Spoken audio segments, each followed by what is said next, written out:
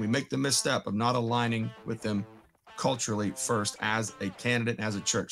On this series of the Seats to Streets podcast, we tackle something that every church has to deal with. That's hiring ministry staff and filling open positions.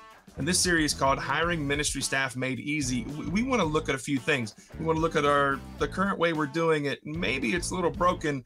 We also want to look at a cultural fit of the church, and then something new, maybe you've never heard of, that we call a yellow flag interview, that we'd like to give you those tools. So glad that you're here with us to be able to experience what this series is about. But first, before we go, I want to tell you about our sponsor for the Seats to Streets podcast. That's Pioneer Bible Translators. With prayer as their strategy, PBT wants to see transformed lives through God's word in every language, including deaf, our deaf brothers and sisters. Be sure to go over to pioneerbible.org and check them out. But for now, enjoy this series. Hey, welcome back to the Seats to Streets podcast. My name is J.R. Horn. That guy over there is still Brian Gorman. And we're rocking and rolling in a series that we've kind of titled Church Hiring Made Easy, or Hiring Made Easy for churches, because one of the things that we've encountered at Seats to Streets, working with churches, walking with churches, is an absolute fear over how do I hire my next staff member. And Brian, I don't know about you, but right now there is no candidates, zero candidates out there on the market. There's so much pressure on churches. Like, not only how do I hire and onboard my next staff member, where do I go look for them? With all of especially our Christian universities that have shut down over the last 5 to 6 years, that's been the primary spot for churches and ministers to go look for resumes, but those are going away. So Brian, we're going to jump into it and go, all right, here's our experience. Here's our model of what we guide churches through. And we really think that hiring like church staff, it can be made easy and made much easier than what we've done in the past. Easier and substantially more effective. Most of the hiring practices, a lot of the times we struggle because we didn't hire well.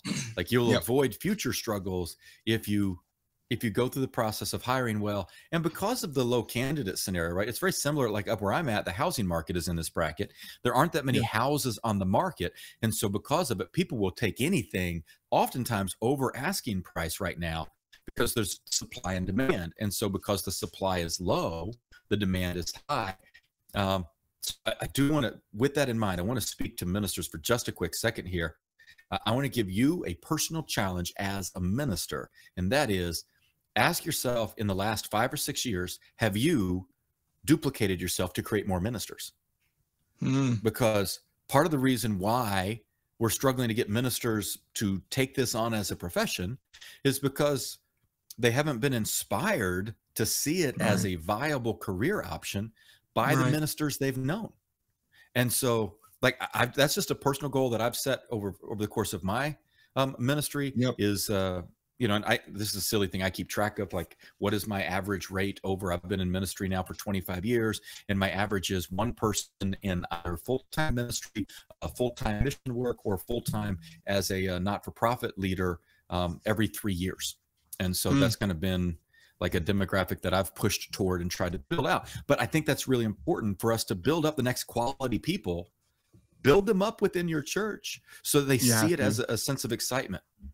I mean, think about it, Brian. I mean, what I would venture to say, I mean, you and I've been, connected for a long time, and I know a bit of your backstory as far as how you came into ministry and whatnot. And I would venture to say it's very similar to mine, that at one point in time, there was a minister, or you call him a pastor, whatever you want. There was a minister that you connected with really well. And at some point they went, you should consider going into the ministry. I'm shocked at how little that happens today. Not that I'm putting blame on someone, but it doesn't. It does not happen at the rate and the frequency that we experienced it growing up. So I like that challenge. Well done. But I think that's important.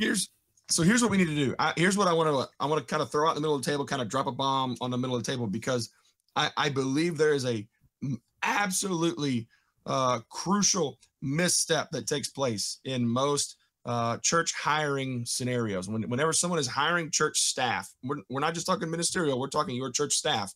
That's all the way from the lead minister down to whoever's on the bottom of your org chart in the tree that it goes down. There is one grave misstep that takes place. And I believe we have to put more focus on it. And that really is, we tend to focus on interviewing and asking questions on the wrong topic at the wrong time. We want to get in and get our 3 things that I've got to know out.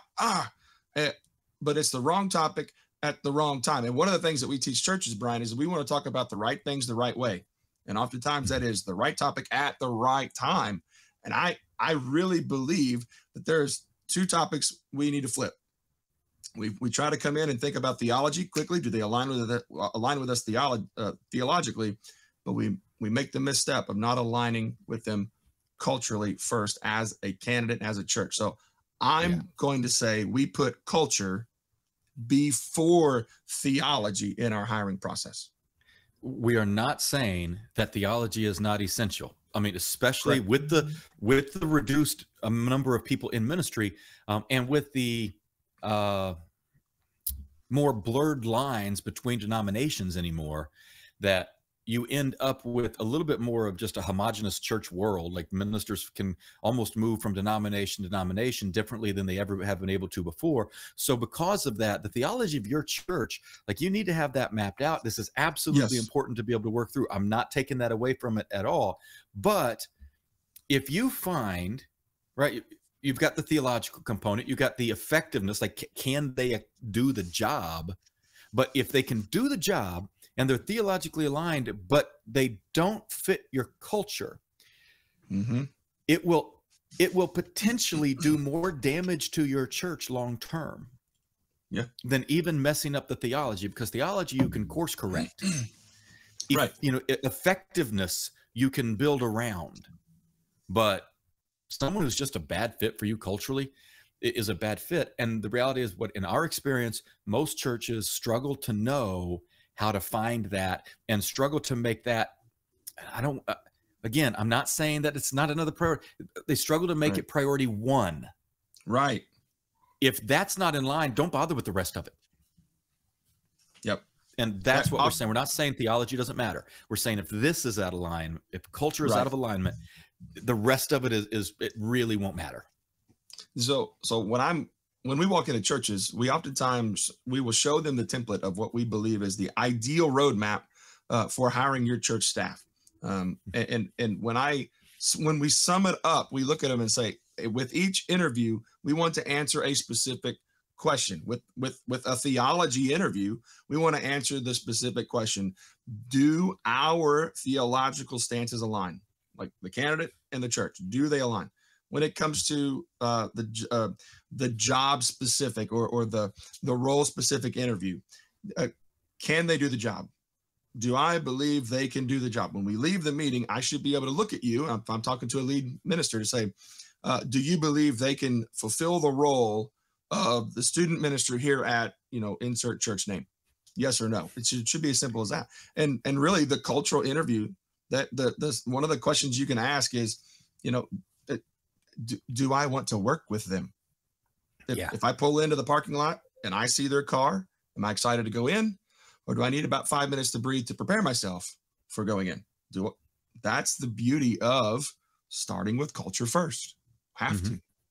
So Brian, what are some of the techniques? And now both of us here at Seats the Streets, we have one direction that we're going to take churches, but we love to put our flair and nuances in because of just the gifting that God's given us. So some of the things that Brian does is brilliant. And I may choose to use snippets of it, but I've got some side stuff too to give churches. But Brian, I want them to hear what you do. How do you go about walking a candidate through or conducting a culture interview, or what are you looking for in that culture interview? Well, so for me, my cultural interview takes place in 2 different settings. One is just a quick phone call. And then if they make it past that, then after we do an effectiveness, can they accomplish it? Then we do another deeper dive into the culture. So that deeper dive is a longer interview, but the first one, the very, very first thing is a 20 to 30-minute phone call if they make it that far. And for me, it's one simple question. There's some other ones that we'll deal with as we get into it a little bit further. But the very first question I ask someone is, tell me about yourself. It's just a simple question. Tell me about yourself. Hey, my name's Brian. I'm from such and such church. I'm the lead minister here. Tell me about yourself. And why I'm asking that is they are going to reveal in that some of their priorities. They're going to reveal some of their personality. They're going to reveal the type of person they are. So in that, if they give me the, well, I was born back in, and they kind of work through all of that, okay, then I learn a little bit about culturally, they're going to be about this, minutia details, generally speaking. If I find that they begin to immediately start telling me good, fun stories about the kind of things they like and where they've been and where they went to school, and they build that out, right? Very conversational. Oh, okay, that guy's more of a people magnet type person. And I'm going to pick up those nuances real quick. At the end of the day, I'm only asking one question. Did I like talking to you for 20 to 30 minutes? And I remember one particular time we were looking to hire someone for more of a pastoral role here in the church. So I was sitting at the church office. I made the phone call when I got in the car. It takes me 8 minutes to get from the church to my house. And I talked to this guy for what felt like 40 minutes, and I had not made it halfway home. And I was like, dude, I was working to see if I could extend the conversation. I wanted to give him a shot. And I was 4 minutes in and I was ready to be done. And I gave him a few more chances, but after that point, and it was just this simple question, tell me about yourself. And he was so quick to be able to clarify that. I went, I don't want to talk to him anymore. And if I don't want to talk to him on the phone anymore, I definitely don't want him sitting in the office next to me. No. Simple. No. Because, and here's the thing, right? Whether you're part of a leadership team that's looking to hire a lead minister, whether you're a lead senior minister looking to hire a staff, the way you care and feel about this person is going to be how your congregation feels and cares about this person. So if you're struggling with them, they're going to struggle. And if you like, man, I want to talk to that guy even more. I personally, 30 minutes is the max. I don't care how good the conversation is. 30 minutes is the max. Here's one of the big reasons I do it though, is in part, it helps me know that real basic, do I like talking to them? But it also creates just enough for them to figure out, did they like talking to me? And it begins to create a sense of excitement in their own world to go, I want to work there, or I don't. Either way, if they're like, dude, that guy is not going to work for me. Right? Cool. I don't want to keep going through an interview with a person like that and start diving into a bunch of questions if I didn't like it. So for me, it's it's a 20 to 30-minute phone call. The one simple question in that one is, tell me about yourself. Okay. What about you? What do you do? Whenever I'm interviewing candidates with churches, that's an option that Seats to Streets can do with you. So that's always an option that we throw out on the table. And most churches that I've worked with, they take me up on that option of leading this cultural interview. So for me, I don't have time for a 30-minute phone call and another step that goes into that that culture, satisfying that culture interview. When it comes to the template of what we coach churches through on the ideal interview schedule, it would be culture interview first. It's usually for me, it's a 30 to 40 minute. Next is the role specific interview. Next is the theology interview. And then any sort of on-site interviews or ancillary interviews with elders or ministry teams or whatever. But if we can stay within that 4, we're pretty good. So culture's up front. So for me, when I'm doing this on behalf of the church, I start out with just that 30 to 40 minutes. That's it. And when I'm talking to the candidates, I'm already in the mindset to know that they are in the process of meeting with church after church after church. They're already in the process of getting drilled with question after question after question. So I've assumed that if I ask them, hey, tell me your strengths, ideally the candidate is going to have an answer that they've given over and over and over and over again. I'm glad they've researched. I'm glad they've thought and did the mental mapping of themselves and to script that out. But I want to see them answer in a different way. I don't want the same answer they're giving to every church. So I'm going to ask them different questions. I'm going to ask them a different question, but I really want to hear the strengths. So here's 2 questions I want to give you. If you want to know the candidate's strengths and you want to know the candidate's weaknesses, here's a different way to ask them that you're going to get a truer, raw answer off the cuff, because it's going to completely sound different than what you're asking for. So here's the question you would ask if you want to try to find their strengths. What would a panel of your peers say is the greatest thing you bring to the table? Oftentimes I'll tell a candidate that, hey, we've just walked into the auditorium. I've asked you to bring in all your mentors, your peers, your trusted, the trusted individuals that you have in your life. And we're sitting there in front of them. And I look at them and say, hey, what is the greatest thing that Brian brings to the table? And I'll look at the candidate and say, how do you think that group in the room would answer? It's the same thing as, what are your strengths? What are you good at? What's the greatest thing you bring to the table? And oftentimes you'll hear the candidate go, that's a good question. I'm not, I didn't really prepare for something like that, but hang on. And they'll go through a mental process of walking out what they're good at. Right. So same thing. Let's go back to look at the weaknesses, right? Same type of question. What would a panel of your peers say is the one area of your life that you will have to constantly monitor? What's the one area in your life that you're going to have to constantly keep a finger on the pulse to make sure that it's in the healthy zone, right? What's the weaknesses? Oh, yeah, and majority of candidates that I've talked to, Brian, have said, I just take on too much. I've got to watch my work-life balance, or I tend to put my wife and family second. I do a lot of night work. I just say yes too much. That TL, DR, whatever. That's a massive weakness that we need to consider. But when you ask them what their weaknesses are, they're probably not going to come with that. They're probably going to say, well, I probably should be a bit better organized in my office, and keep my desk a little tidier, or make sure I tell the senior minister the exact plans, or give them the plans before I publicize them.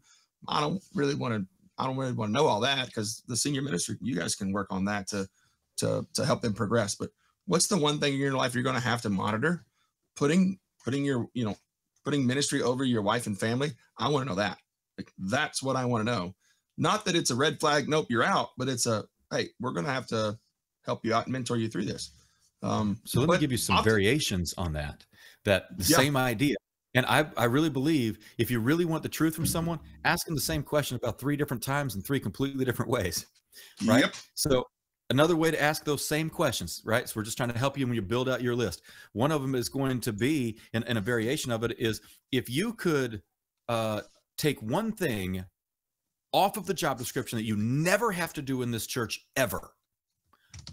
What's one thing you don't ever want to have to do in this church ever? You can take it off and immediately throw it away, right? For me, accounting and bookkeeping, throw it away.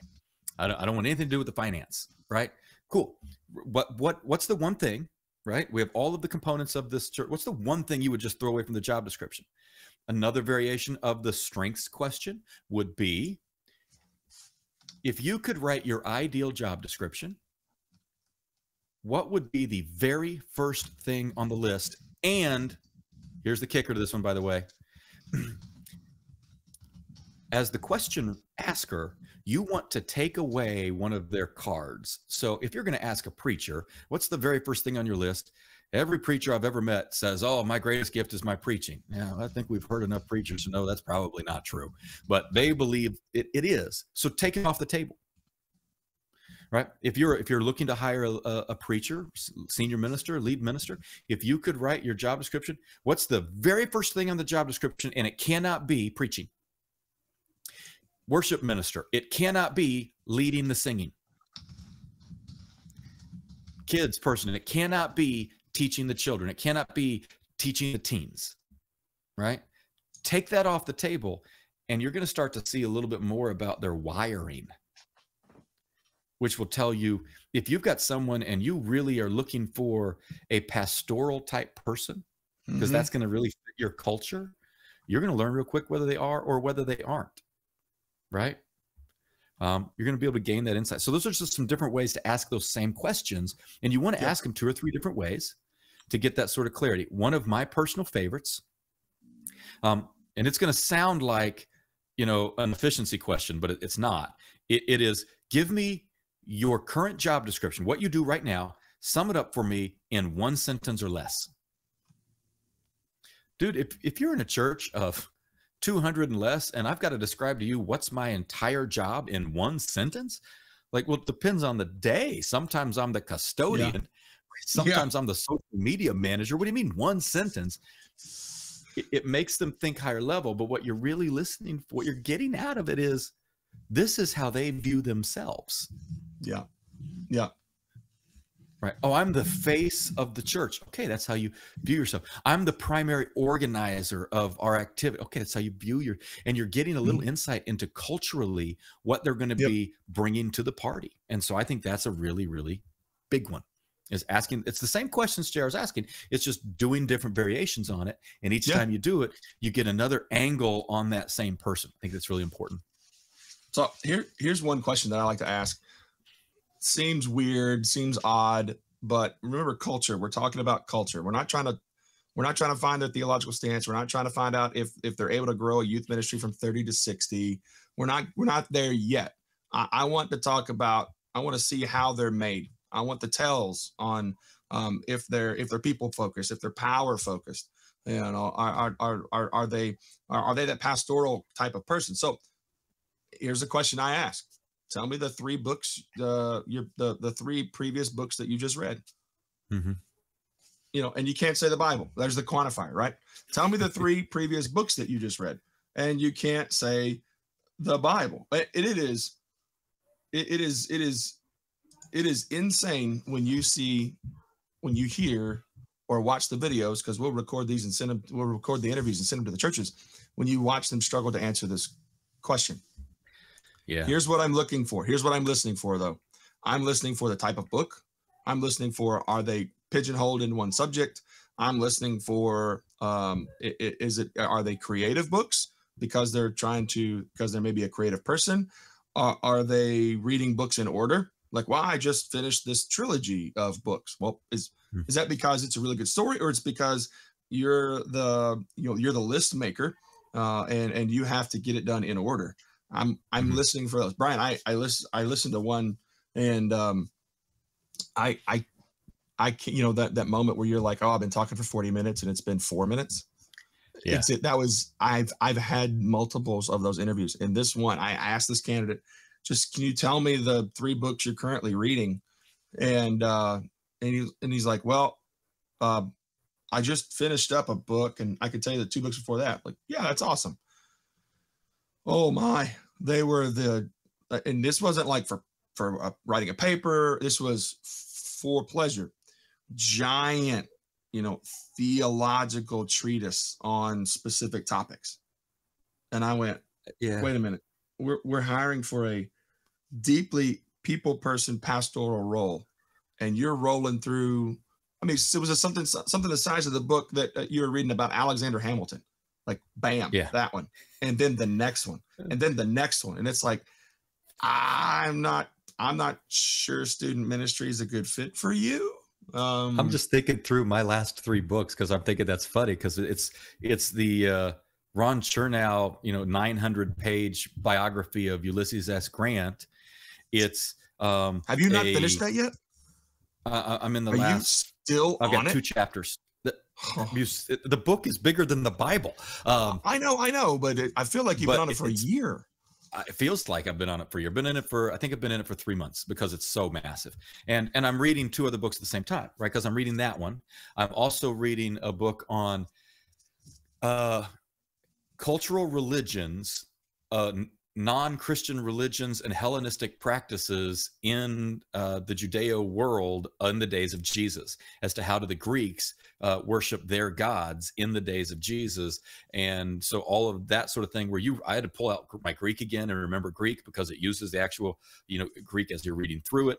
So I read that one, and I read a book on the history of which alcohols were the most highly consumed alcohols and how they helped shape early American history into modern day culture. So that's my last three, at which point, oh, this dude's crazy, we don't want to talk to him, and that's fine. Here's the way I've another version of that same question is, if we hire you, what would be the 3 books that we should read to best understand what you do? So, and I'm just telling you, as someone who, when I hire a new staff, the first thing I do is I buy it for them.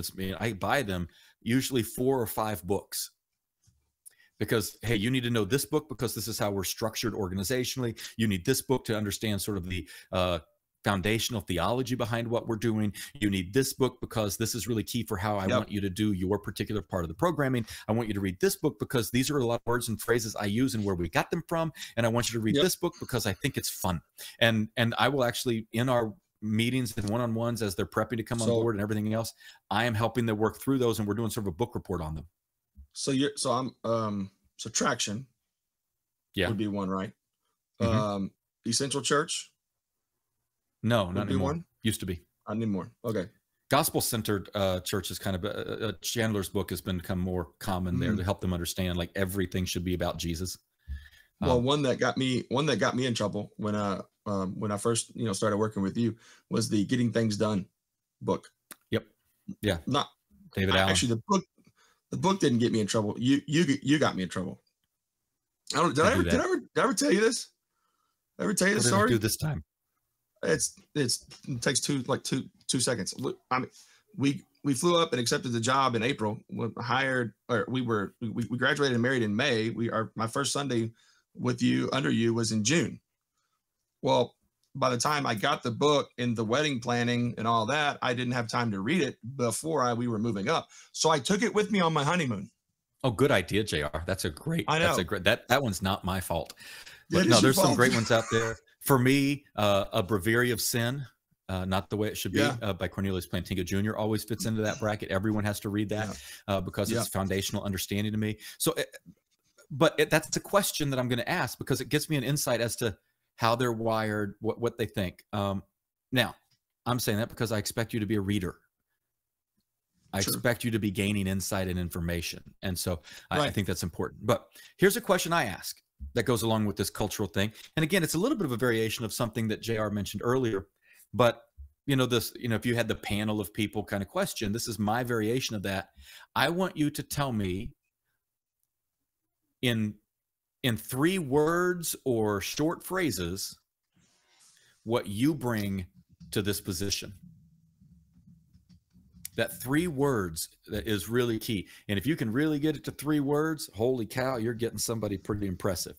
But it's another one that makes them, what you're trying to do in that question is you're trying to stop them, like kind of what JR said earlier. You're trying to go, wait, you got to give me a second here. You want to pause them in their tracks a little bit, because you want them to really figure out, how do I concentrate what I'm saying down to these pure ideas. And from there, you begin to say, hey, is that the kind of person that is culturally going to fit? And along the way, we're always asking the question. It never stops. We're asking this sort of question about this culture. One more that I didn't mention to you earlier, Jared, but I would add this into it, is, why are you in ministry? Some people ask that question and some people don't. I don't ask, what convinced you to be in ministry? And if someone starts going that direction, I'll actually stop them. No, I want to know why. Yeah. Tell me about the heart behind what you do, right? So, I have this heart for skeptics, and why I'm in ministry. Maybe what got me into it, maybe why I'm in it today, right? Depends on how you want to go with it. I usually want to know why you're in it today, not what got you into it. What keeps you doing it? Well, I just don't want to go sell insurance. Okay, good to know. Thanks. See ya. But it tells me this passion that they have. It tells me the thing that motivates them and fires them up. So that one's really key for me. Yeah. But we want to finish with this. I asked someone, why do you follow Jesus? Oh yeah. And in less than 5 seconds, there was a tear that came down their eyes. And I went, ooh, we're going to hear the exact thing we need to hear. And it was beautiful. Yeah. So Brian, all of this, we need to let them know what to listen for. We need to let everyone know, like, as you're asking these questions, as you're going through, what are you need to be listening for? So Brian, what would you say a search team, a lead minister, an executive minister, whoever's leading the search, what do they need to be listening for while they're conducting this cultural interview? So there's some details in how we would recommend someone doing this. I always recommend one person leads every single interview. You don't do the popcorn interview. It's just one person leads it. But what you need to be looking for, though, kind of listen for, is, do other people lean in? Because if you're saying something that makes me want to, like, put my pencil down and hear what you have to say, now that's a guy I want working with me. That guy's going to be a good cultural fit here, right? If you are a hyper-structured, organized type cultural environment, and guy starts sharing these crazy stories, and he loves telling these stories, and everybody else kind of leans back and like, okay, right? Then you probably have the wrong guy. I'm looking for, do people lean in, right? I'm listening for, do people ask follow-up questions? Tell me more about, right? Because now I've got someone who is fitting into that environment. And what I'm listening for over and over again, the third thing I'm listening for is, do I want to keep talking to you? It's just that simple. Do I want to keep talking to you? And if I don't want you here. Oh, it is amazing how much grief we could save. And speaking as a pastor, that we could save our churches if we just ask that question. But yet what we ask the question is, well, can they do the job? Yeah. Okay. Hire them. No. That's next. No. That's later. Do I want them to do the job? So do I want them in the office next to me? Do I want their car in the parking lot? Yeah. When I'm leading these by myself, what I'm listening for, what I'm looking for is to see how interactive the candidate is back with me. Because the candidate knows they're coming in, they're going to be grilled with questions.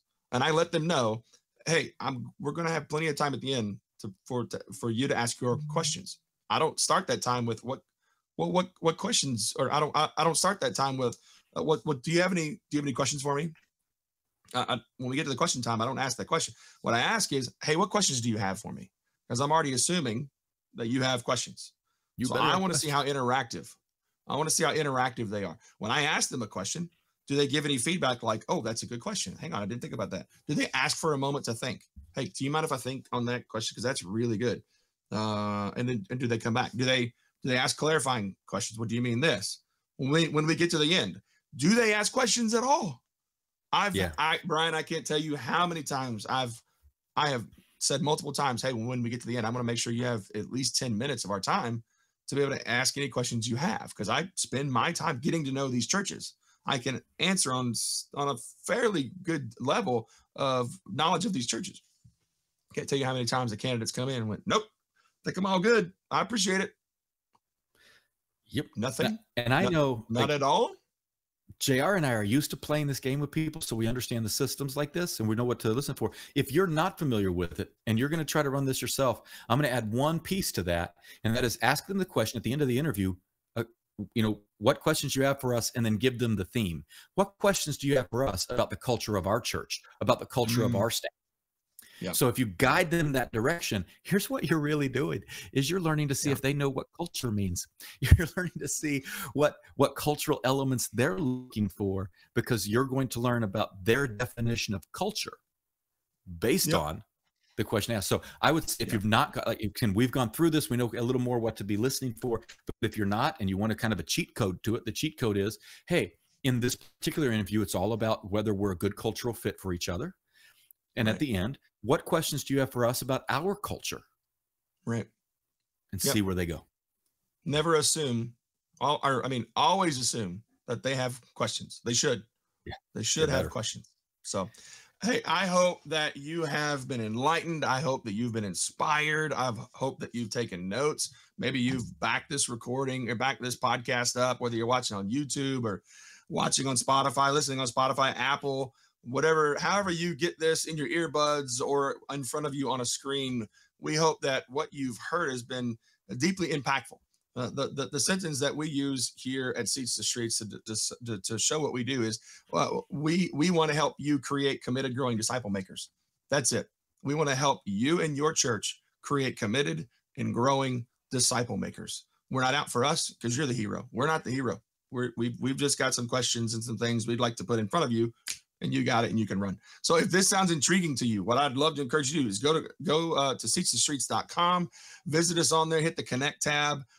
Connect with us. We'd love to hear from you. We'd love to get those email notifications that say, hey, I want to know more about this hiring ministry staff made easy thing you guys got. We'd love to show you our entire strategy and for you to be able to utilize for your church. So seatstostreets.com, check it out. We would love to help you create committed, growing disciple makers. So for me and Brian, glad you're here. We'll see you next week. Take care, folks.